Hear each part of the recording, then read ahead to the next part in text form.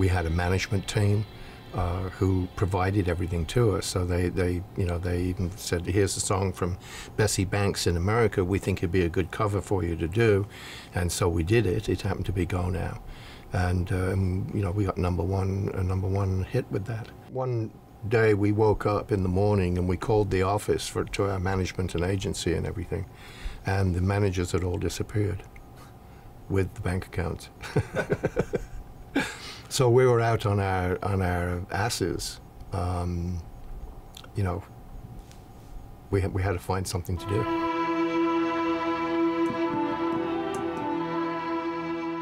Days of Future Past stands out on its own, of course, because it really was a project that involved a 40-piece orchestra, right. Which was really the London Symphony Orchestra, who were moonlighting. And so, that was something that was completely different, and the fact that Graham had written that great poetry too, and I got to read most of the poetry too, it was something different and something new. Why does the Mellotron use straight tapes instead of loops? Well, you always have a loop problem then at the end and the beginning again, because the end is usually a fade off, and the beginning of the note is, bam, you're in the note.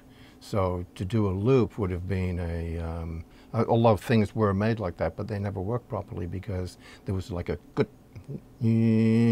as each time it went past the join.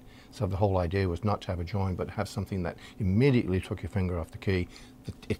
The springs pulled back immediately, so that the tape would then be back at the beginning of the note again. There's always been a message intended, I think, and I think that's one of the interesting things about songwriting.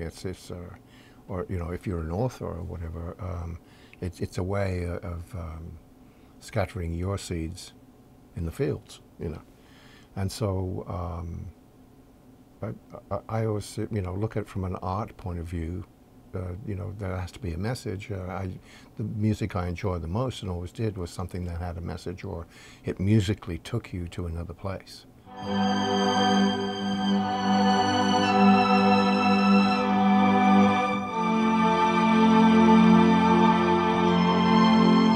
The brain is fascinated by music and art.